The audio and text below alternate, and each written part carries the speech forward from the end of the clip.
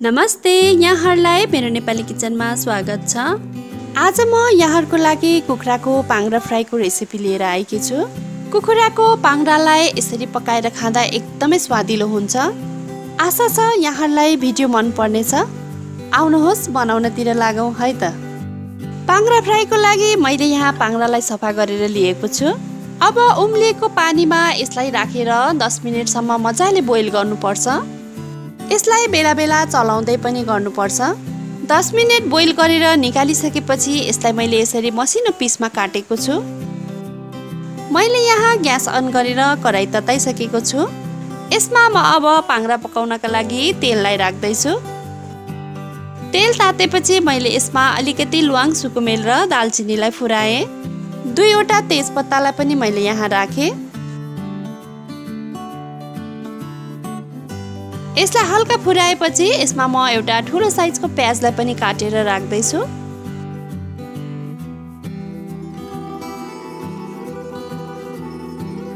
प्याज हल्का गलेपछि यसमा म 1 चम्ची बेसारलाई पनि राखेर यसलाई चलाउँदैछु।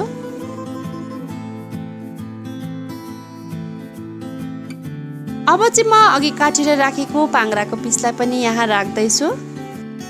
अब यसलाई एकपटक राम्रोसँग चलाऊ।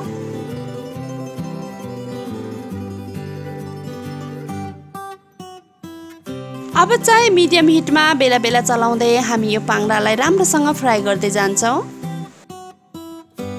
अब यसरी पाङ्ग्रा फ्राई भएर हल्का रातो भएपछि यसमा म स्वादअनुसार नुन पनि राख्दैछु।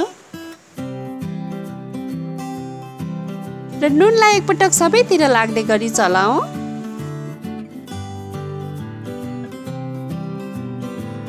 अब चाहिँ म बीचमा अलिकति ठाउँ बनाएर कुटेको 1 चम्ची अदुवा लसुनलाई पनि यहाँ राख्दैछु।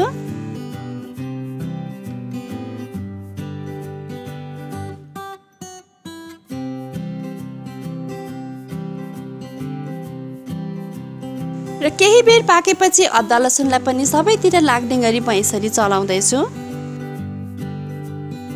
टमाटरलाई पनि म यसरी नै बीचमा ठाउँ राखेर मासुले छोपेर केही बेरसम्म पकाउँछु। यसो गर्दा टमाटर मजाले पाक्छ र तलबाट डढ्न पनि दिँदैन।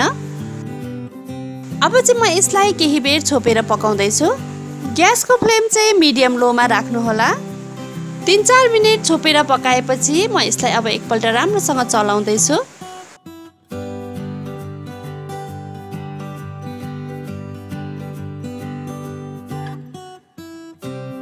केही बेर चलाउँदै भुटेपछि म यसमा अब ड्राई मसलाहरूलाई राख्न गइरहेको छु।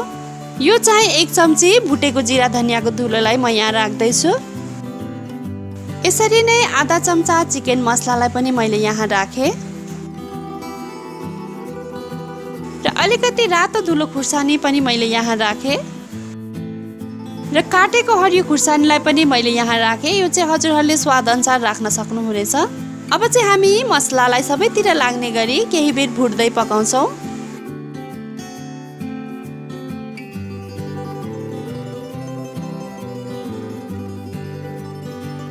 अब चाहिँ हाम्रो यो कुखुराको पाङ्ग्रा लगभग पाकिसकेको छ।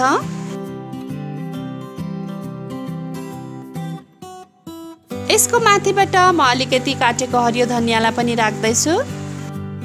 र थोरै मात्रामा कागतीको रसलाई पनि मैले यहाँ माथिबाट राख्दैछु।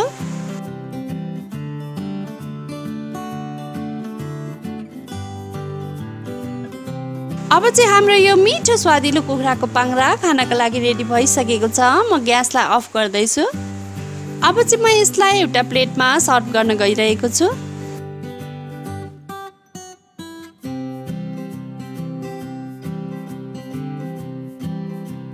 यहाँहरूले पनि यसरी नै घरमा अवश्य पनि एकपटक पाङ्ग्रा बनाएर खानुहोला। यसरी बनाएको पाङ्ग्रा अवश्य पनि एकदमै मिठो हुन्छ।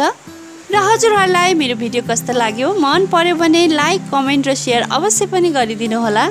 र यदि सब्स्क्राइब गर्नुभएको छैन भने कृपया सब्स्क्राइब गरेपछि छेउमा रहेको बेल आइकनलाई अवश्य क्लिक गरिदिनु होला, ताकि मेरो नयाँ नयाँ भिडियोहरूको नोटिफिकेसन यहाँहरूमाझ सजिलै आओस्।